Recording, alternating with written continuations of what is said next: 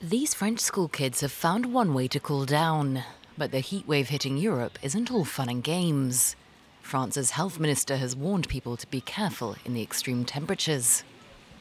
The precautions are usually well known by people. Drink a lot of water, around 2 liters a day. Remain in the shade, and try to avoid exerting yourself during the day. That's especially important for people who work outside.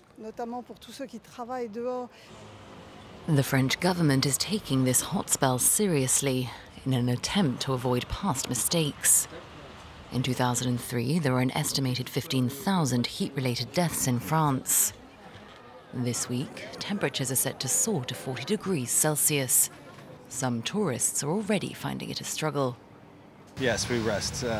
We've been walking for about 30 minutes and it was too hot, so we had to rest. Much needed, much needed. Yeah, it's very important to stay hydrated, so we will drink all day water. Elsewhere in Europe, Brussels residents are feeling the heat. Belgian authorities recommend limiting strenuous activities, while Italy is bracing for some of the hottest temperatures the country has seen in a decade. As a warm front from Africa pushes temperatures up across much of Europe, exceptional conditions that meteorologists believe are set to last until this Sunday.